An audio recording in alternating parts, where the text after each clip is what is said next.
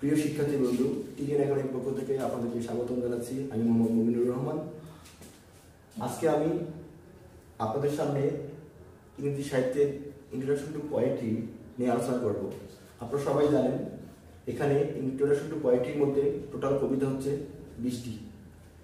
তো এখানে যে বছর যেখান থেকে প্রশ্ন আসে, ব্রড প্রশ্ন, সেখান থেকে কিন্তু তার পরের বার শর্ট প্রশ্ন আসে, আর যেখান থেকে শর্ট প্রশ্ন আসে সেখান থেকে ব্রড প্রশ্ন আসে। যাই হোক, 19-20 শিক্ষাবর্ষের শিক্ষার্থীদের জন্য এই কবিতাগুলো খুবই ইম্পর্টেন্ট। এখান থেকে ব্রড প্রশ্ন আসার 99% সম্ভাবনা রয়েছে। তো প্রথম কবিতাটা হচ্ছে শ্যাল আই কম্পেয়ার দি, লিখেছেন উইলিয়াম শেক্সপিয়ার। টু ড্যাফোডিলস লিখেছেন উইলিয়াম ওয়ার্ডসওয়ার্থ। ইউলিসিস হচ্ছে আলফ্রেড টেনিসনের কবিতা। ফ্রার্নিং হচ্ছে Dylan থমাসের Kabita. and because I could not stop for that লিখেছেন এমিলি ডিকিনসন। and পাইপ হচ্ছে Ted huge. R a prayer for my daughter এটা লিখেছেন William বাটলিয়ার্স। তো এখানে most important যেখান থেকে আপনাদের এবার প্রশ্ন আসার সম্ভাবনা রয়েছে সেটা হচ্ছে শ্যাল আই কম্পেয়ার দি, তারপর হচ্ছে two daffodils, Ulysses, ফার্নিং and pipe, and finally because I could not stop for that. এটা তেমন ইম্পর্টেন্ট না। শর্ট কোশ্চেনের জন্য যে কবিতাগুলো খুবই ইম্পর্টেন্ট সেই কবিতাগুলোর নাম বলতেছি আমি। এটা দেখেন আপনারা, প্যাট্রিয়ট লিখেছেন রবার্ট ব্রাউনিং। দ্য গুড মরল জন ডানের একটা বিখ্যাত কবিতা, এটাকে বলা হয় metaphysical poem. O to the West mind লিখেছেন পার্সি বিসি শেলি, যাকে বলা হয় রিভলিউশনারি পোয়েট। টু অটাম লিখেছেন John Keats. Crossing Brooklyn ferry এই কবিতাটা হচ্ছে ওয়াল্ট হুইটম্যানের একটা কবিতা। হোম বিউরিয়াল লিখেছেন Robert frost. Where the mind without fear এটা হচ্ছে আমাদের বিশ্বকবি রবীন্দ্রনাথ ঠাকুরের কবিতা। তো এই কবিতাগুলো থেকে আমাদের এবার 19-20 শিক্ষাবর্ষের শিক্ষার্থীদের জন্য খুবই ইম্পর্টেন্ট কবিতাগুলো এখান থেকে সংযুক্ত করছি ইনশাল্লাহ আসবে। তো প্রিয় শিক্ষার্থীরা, আপনাদের সুবিধার জন্য আমরা আজকে উইলিয়াম শেক্সপিয়ারের একটি বিখ্যাত কবিতা সনেট 18 নিয়ে আলোচনা করবো, যেখানে আমরা আগে বলেছিলাম যে ব্রড প্রশ্ন আসবে। তো সেই কবিতাটা সনেট 18, এটা লিখেছেন উইলিয়াম শেক্সপিয়ার। তো এই কবিতাটা আমাদের লিখে রাখছে বিষয়গুলো যাতে আমরা খুব সংক্ষিপ্ত সময়ে উপস্থাপন করতে পারি। তো সনেট 18 লিখেছেন উইলিয়াম শেক্সপিয়ার, যিনি পৃথিবী জুড়ে তার ড্রামার জন্য বিখ্যাত। তিনি বলেন এই হচ্ছেন একজন ওয়ার্ল্ড ফেমাস ড্রামাটিস্ট। তো এই মহান ব্যক্তি জন্মগ্রহণ করেন 1564 সালে 23 এপ্রিল। জায়গাটা হচ্ছে ইংল্যান্ড, ওয়ারউইকশায়ার, স্টারফোর্ড অফ অ্যাভন। এটাকে বলা হয় bird of Avon. This man is famous for his drama actually. তিনি মৃত্যুবরণ করেন 1616 সালে 23 এপ্রিল। এই বিখ্যাত ড্রামাটিস্ট তার লাইফ টাইমে টোটাল 37টা প্লে লিখেছেন। আর এই প্লেগুলো 3টা ভাগে বিভক্ত। এখান থেকে লিখেছেন কমেডি, লিখেছেন হিস্ট্রি এবং লিখেছেন বিখ্যাত কিছু ট্র্যাজেডি, যেগুলো এখনো আমাদের মনে দোলা নেয়। তো তিনি লিখেছেন সনেট লিখেছেন 154টা। তো মোট সনেট হচ্ছে 154টা। 154টা সনেট দুই ভাগে ভাগ করা হয়। একটা হচ্ছে সিরিজ 1, সিরিজ 2। সিরিজ 1-এ দেখা যাচ্ছে 1 থেকে 126 পর্যন্ত তিনি তার একটা ফ্রেন্ড নিয়ে লিখেছেন, যে ফ্রেন্ড ওনাকে প্যাট্রোনাইজ করেছিলেন, যা ওনাকে পৃষ্ঠপোষকতা করেছিলেন, ফলে তিনি তার লেখনীকে ভালোভাবে চালিয়ে যেতে পেরেছিলেন। তো তার জন্য তিনি লিখেছেন 1 থেকে 126 পর্যন্ত সনেটে তিনি তার এই বন্ধুকে বিভিন্নভাবে গ্লোরিফাই করেছেন। আর 127 থেকে 154 পর্যন্ত সনেট তিনি লিখেছেন ডার্ক লেডি নিয়ে, যে লেডিটা আমরা সবাই গেস করতে পারি, অ্যাকচুয়ালি কেউ এখনো এটাকে নিয়ে সেরকম, এটা কন্ট্রোভার্সিয়াল একটা point. Dark lady, who is this, actually কেউ জানে না। তো যাই হোক, আপনার 154টা সনেটের মধ্যে তিনি পুরো সনেটের মধ্যে যে বিষয়ে জয়গান করেছেন সেগুলো হচ্ছে লাভ। তিনি লাভ নিয়েই সবকিছু লিখেছেন। আর এটি দেখিয়েছেন পাওয়ার অফ কাউপিট। কাউপিট হচ্ছে একজন প্রেমের দেবী। এনার বিষয় নিয়েই তিনি এই কবিতাগুলো লিখেছেন, যেখানে শুধু ভালোবাসারই বিষয় আমরা খুঁজে পাই সব কবিতার মধ্যে। তো প্রিয় শিক্ষার্থীরা, আমরা এখন আপনাদের সামনে সনেট 18, এই সনেট 18 নিয়ে কথা বলবো। তো সনেট 18 জানতে হলে আপনাদের যে বিষয়গুলো ফার্স্ট অফ অল জানতে হবে, সে বিষয়গুলো চলুন দেখা যাক।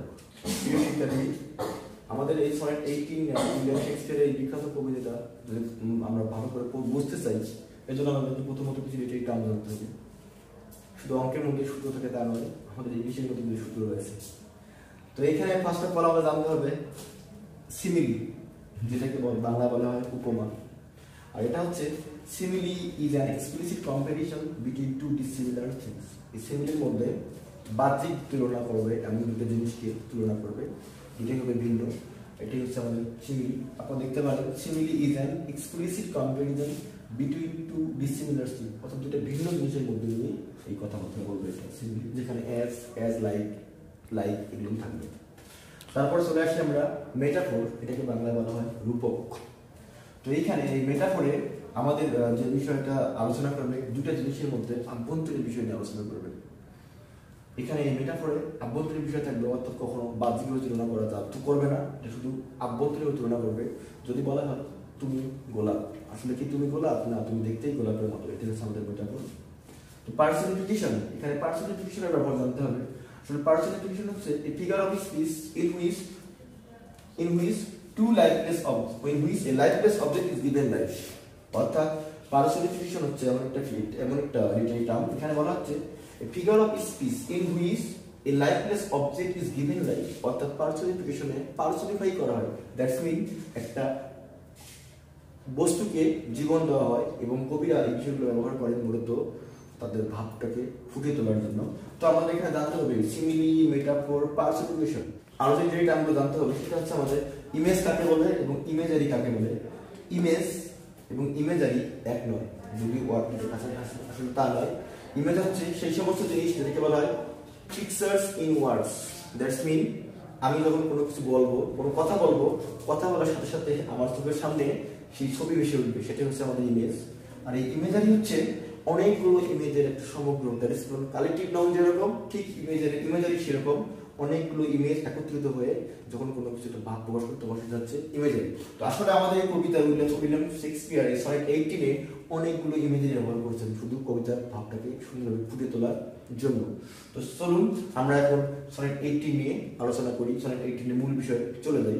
তো সনেট 18 জানতে হলে আমাদেরকে প্রথমত জানতে হবে, যেটা জানতে হবে আলো, সেটা হচ্ছে আমাদের সনেট কাকে বলে। এক সনেট হচ্ছে 14 লাইনের একটি কবিতা, যেখানে দুইটা অংশ থাকবে। প্রথম অংশটাকে বলা হবে অক্টেভ, এবং শেষের অংশটাকে বলা হবে সেস্টিভ। তো দেখেন আপনারা এখানে সনেট, আসলে সনেট হচ্ছে a poem of 14 iambic pentameter lines।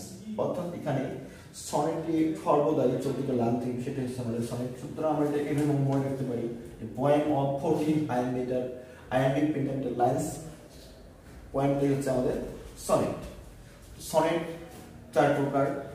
প্রথমটা হচ্ছে আমাদের পেট্রাসিয়ান সনেট অর ইটালিয়ান সনেট, দ্বিতীয়টা হচ্ছে স্পেন্সারিয়ান সনেট, তৃতীয়টা হচ্ছে Shakespearean sonnet or English sonnet, এবং ফাইনালি একটা প্রথম সেটা হচ্ছে আমাদের মিল্টনিক সনেট। তো আসলে এটা শেক্সপিয়ারিয়ান সনেট। আমরা এখানে যদি আমরা এটাকে বিশ্লেষণ করি তাহলে প্রমাণ করতে পারবো যে আসলে এটা শেক্সপিয়ারিয়ান সনেট। তো সনেটের যদি দুটো অংশ, সনেটকে আমাদেরকে মানে বুঝতে হলে প্রথমত এই যে বিষয় জানতে হবে, সনেটের দুটো অংশ অক্টেভ এবং সেস্টেভ।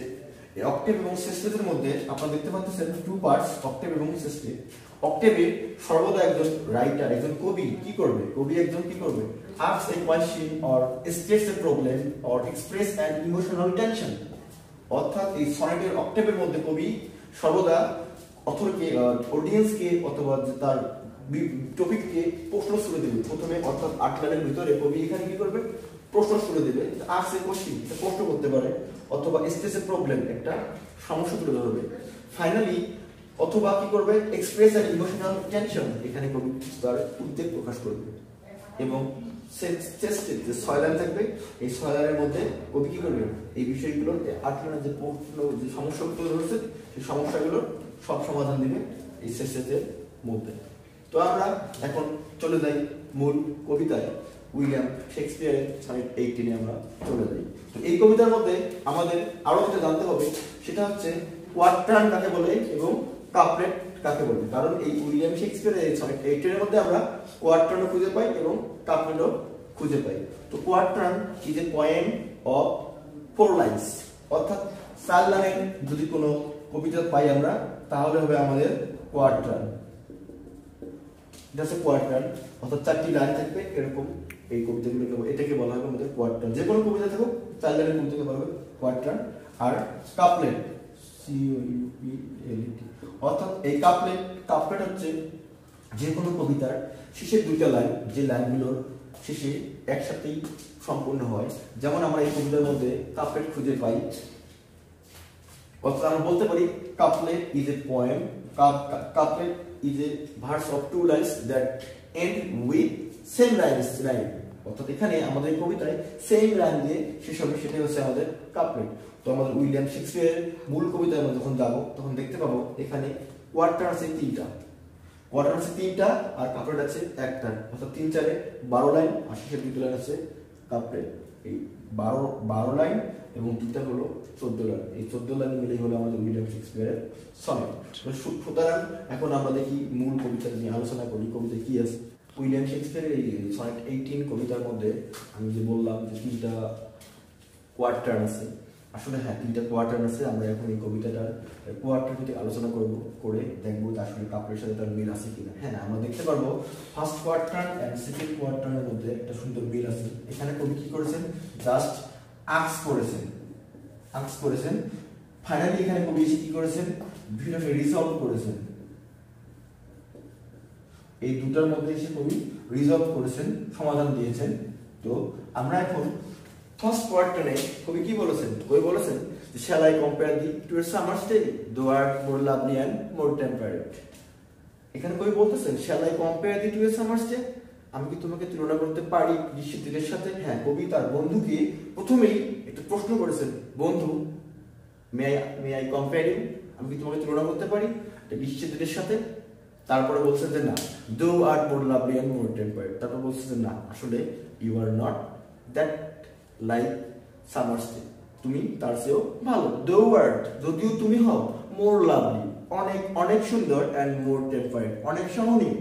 তারপর বলছেন rough winds do shake the darling birds of me, অর্থাৎ সামারের এই বর্ণনা করতে গিয়ে কবি বলতেছেন যে বন্ধু রাফ ওয়াইন্ডস আছে সামারের, অর্থাৎ গ্রীষ্মের সময় রাফ ওয়াইন্ড এলোমেলো বাতাসগুলো কি করে এই সুন্দর ফুলের কুলিগুলোকে নষ্ট করে দেয়। সেজন্য বলছেন যে না, rough wind do shake the darling birds of May, এটা negative side সামারের। And summer leaves have all two short a day.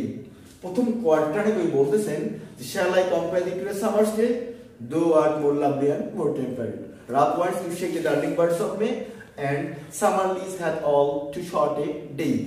এই ফার্স্ট কোয়ার্টারে কবি তার বন্ধুকে তুলনা করতে চেয়েছেন কিন্তু তুলনা করতে করেননি। আবার করেননি কেন, তিনি বলেছেন যে না, এই সামার ডের অনেকগুলো সমস্যা রয়েছে, কিছু নেগেটিভ সাইড রয়েছে, এই নেগেটিভ সাইডগুলো থেকে তিনি আবার কি ফিরে এসেছেন তার মন্তব্যের দিকে। এই যে একটা স্টেজ, একটা প্রশ্ন ফার্স্ট কোয়ার্টারে। তো সেকেন্ড কোয়ার্টারে দেখা যাচ্ছে তিনি বলতেছেন, সেকেন্ড কোয়ার্টারে বলছেন এই যে ফার্স্ট কোয়ার্টারে যে কথাগুলো বললেন সেই কথাগুলোর আলোকে তিনি আবার সমাজ করে ধরলেন যে sometime too hot the I of haven shines, অর্থাৎ গ্রীষ্মকালে মাঝে মাঝে হঠাৎ করে সূর্যের আলো এমন ভাবে পড়ে যায় যে সবকিছু পুরো সার্কাল করে দেয়, এটা একটা সমস্যা। এন্ড মাঝে মাঝে কি হয়ে যায়, অন্ধকার হয়ে যায়। কবি বলতেছেন sometime too hot the I of haven shines and often is his gold complexion deemed. তার মানে হচ্ছে কবি বলতেছেন যে এমন সময় মাঝে মাঝে সূর্যের আলো এতটাই প্রখর হয়ে যায়, আবার মাঝে মাঝে আমাদের হুট করে কি হয়, হঠাৎ করে মেঘে ঢেকে যায়, এটা একটা সমস্যা গ্রীষ্মকালে। তিনি আবার বলছেন and every fair from fair sometime declines by chance or nature changing course untrimmed, অর্থাৎ কবি বলতেছে শুধু তাই নয়, শুধু মেঘেই ঢেকে যায়, প্রখর তাপ দেয়, অথবা ফুলের কুড়িকে নষ্ট করে দেয় এলোমেলো বাতাস, আসলে শুধু তা নয়। সমস্যা হচ্ছে প্রতিটি সুন্দর জিনিস ধারাবাহিকভাবে হঠাৎ করে অথবা প্রাকৃতিক কোনো কারণে অ্যাক্সিডেন্টলি অথবা উইদাউট এনি অ্যাক্সিডেন্ট এটা কি হয়ে যায়, চেঞ্জ হয়ে যায়। দ্যাটস মিন সৌন্দর্য কখনো মানুষের সারা জীবন থাকে না, আচ্ছা আজকে আছে এটা কালকে নেই, that is call permanent. Beauty কখনো পার্মানেন্ট না, এটা হচ্ছে টেম্পোরারি। তাই কবি এই অক্টেভের মধ্যে এই বিষয়গুলো ধরছেন যে না বন্ধু, তোমাকে আমি সামার ডে তুলনা করতে পারবো না, কারণ সামার ডে অনেক সমস্যা রয়েছে, আমি মনে করি তুমি সামার ডে থেকেও অনেক অনেক ভালো। এই জন্য কবি সামার ডে এই তুলনা করতে গিয়ে কবি এখানে এই সমস্যা তুলে ধরেছেন যে আসলে রাফ ওয়াইন্ড আছে এখানে, তারপর এর ডিউরেশনটা খুবই কম, তারপর রয়েছে কি মানে এর রোদ, এই সময় রোদের তাপ খুব বেশি থাকে। আবার কি বলছেন যে এখানে কি হয়, মাঝে মাঝে খুবই অন্ধকার হয়ে যায় চারদিক। তারপর বলছেন যে সৌন্দর্য কখনো চিরদিন থাকে না, এটা হারিয়ে যায়। সুতরাং আমার বন্ধু এরকম নয়, তাই তিনি যেটা বলেছেন যে না, আমি এটা তুলনা করতে পারি না, আমার বন্ধু হচ্ছে অনেক ভালো। তারপরে সিস্টেমের যে 6টা লাইন আছে, 6টা লাইনের মধ্যে কবি বলেছেন যে but dear friend, but the eternal summer shall not fade. এখানে কবি বলতেছেন বন্ধু, তোমার সামার কখনো শেষ হয়ে যাবে না, কারণ তুমি অমর, তোমার রূপ অমর, তোমার রূপ কখনো শেষ হয়ে যাবে না। তারপর বলছেন not lose position of that fair forest. বন্ধু, তুমি যে রূপটা অর্জন করছো, তোমার যে সৌন্দর্যটা আছে, এটা কখনো ধ্বংস হয়ে যাবে না। আবার বলছেন নর shall death break the ওয়ান্ডারস in his shape. কিন্তু তিনি চ্যালেঞ্জ করে বলেছেন বন্ধু, তোমার এই রূপ কখনো মৃত্যুও হাতছানি দিয়ে তার গহ্বরে, তার অন্ধকারে ঢাকতে পারবে না। তিনি কেন পারবে না? তিনি জোর দিয়ে বলছেন যে এই বিষয়গুলো যে when in eternal lines to time the ghost। তিনি কবি বলেছেন এই যে যখন when in eternal lines, অর্থাৎ যখন এই লাইনগুলো বেঁচে থাকবে, সেই লাইনগুলো কি এই কাপড়ের কথা বলতেছেন যে বন্ধু, যতদিন এই লাইনগুলো বেঁচে থাকবে ততদিন তুমি সারা জীবন এই কবিতার মধ্যেই সারা পৃথিবীতে প্রশংসিত হবে, তুমি তোমার অমর হয়ে থাকবে, তোমার কখনো ধ্বংস হবে না। এই শেষে কাপড় তিনি বলছেন so long as man can breathe eyes can see, so long live this and this gives life to thee। বলছেন বন্ধু, পৃথিবীতে যতদিন মানুষ নিঃশ্বাস নেবে, যতদিন মানুষের চোখ দুটো মানুষকে দেখতে পারবে, ততদিন তুমি আমার এই কবিতার মধ্যে অমর হয়ে বেঁচে থাকবে। তো যাই হোক, এখানে কবিতাটার আমরা দুঃখিত যে আপনাদেরকে দেখাতে পারলাম না কবিতাটার এখানে ডিসপ্লে, আপনার বই খুলে দেখতে পারবেন। তো এইখানে 3টা কোয়ার্টান এবং একটা কাব্য, 3টা কোয়ার্টান, এখানে 2টা কোয়ার্টানে কবি কিন্তু বারবার তার বন্ধুকে প্রশ্ন করতেছে, বন্ধু আমি কি তোমাকে এটা করতে পারবো, তোমাকে কি এটা আমি তুলনা করতে পারবো, বা এটা আমি তুলনা করতে পারবো। ফাইনালি তিনি বলতেছেন যে না, তুমি মনে হয় এই সমস্ত বস্তু মানে বিষয়ের সাথে তুলনার যোগ্য নও, কারণ তুমি এর চেয়ে অনেক ভালো। তিনি এখানে এই 3rd কোয়ার্টান একটা বিষয় সমাধান করেছেন। ফাইনালি তিনি confidently বলেছেন so long as man can breathe eyes can see, so long live this, so long as man can breathe eyes can see, so long live this and this gives life to thee। বলেছেন বন্ধু, চিন্তার কোনো কারণ নেই, যতদিন পৃথিবীতে মানুষ নিঃশ্বাস নেবে, যতদিন মানুষের চোখ দেখবে, ততদিন তুমি অমর হয়ে থাকবে আমার এই কবিতার মধ্যে, বিকজ তুমি হচ্ছ সামার ডের চেয়েও অনেক অনেক সুন্দর।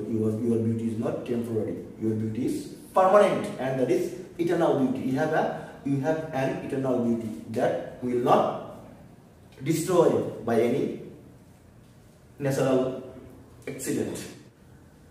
এই কবিতায় কবি অনেকগুলো যে ইমেজারি ব্যবহার করছেন, সেই ইমেজারিগুলোর মধ্যে এই বিষয়গুলো, এগুলো খুব মোস্ট ইম্পর্টেন্ট। এই ইমেজারিগুলো আসলে ইমেজারিগুলোর মাধ্যমে কবি অনেক কিছু বুঝিয়েছেন। সামার্স ডে ব্যবহার করেছেন তিনি ইমেজারি হিসেবে, রাফ ওয়াইন্স ব্যবহার করেছেন, শেকিং ডার্লিং বার্ডস ব্যবহার করেছেন, হট সানশাইন ব্যবহার করেছেন, সেক্ষেত্রে ব্যবহার করেছেন প্রতিটি beautiful every objects of nature R subject to change R subject to destroy. That's mean প্রতিটি সুন্দর জিনিস পৃথিবী থেকে কি হবে, ধ্বংস হয়ে যাবে, এটা তুমি থাকবে না। তো কবি এখানে সামার্স ডে দিয়ে কি বলেছেন, সামার্স ডে ইমেজারি কিসের প্রতীক? এটা প্রতীকটা সেই প্রতীক সিম্বল যেটা হচ্ছে power of nature. Summer's day এটা বোঝাচ্ছে power of nature. Rough wind, এই রাফ ওয়াইন্ড এগুলো হলো বাতাস, লন্ডভন্ড করে সবকিছু, বোঝাচ্ছেন হেল্পলেস নেচার, প্রকৃতির অসহায়ত্ব দেখানো হয়েছে। হেল্পলেস নেচার, প্রকৃতি কোনো কিছু থাকে না। Shaking darling birds and hot Sunshine, এই বিষয়গুলো যে কবি এখানে পুরো কবিতার মধ্যে অনেক ধরনের বিষয়কে ইঙ্গিত করেছেন। তো আমাদের বিষয় হচ্ছে এই উইলিয়াম শেক্সপিয়ারের সনেট 18 কবিতাটা করতে হলে আমাদেরকে এগুলো সম্পর্কে ভালো করে জানতে হবে, এবং পুরো কবিতা সম্পর্কে আমাদেরকে ভালো করে বুঝতে হলে আমাদের এই বিষয়গুলো বুঝতে হবে, ডিটেইল টার্মগুলো জানতে হবে, তাহলে আমরা কবিতা বুঝতে পারবো। তো আশা করি আমাদের এই ক্ষুদ্র প্রয়াস আপনাদের ভালো লাগবে যদি আপনারা আমাদের এই চ্যানেলটা সাবস্ক্রাইব করেন, আপনারা আমাদের উৎসাহিত করেন। তো আশা করি আমরা আপনাদের জন্য অনেক সুন্দর সুন্দর ক্লাস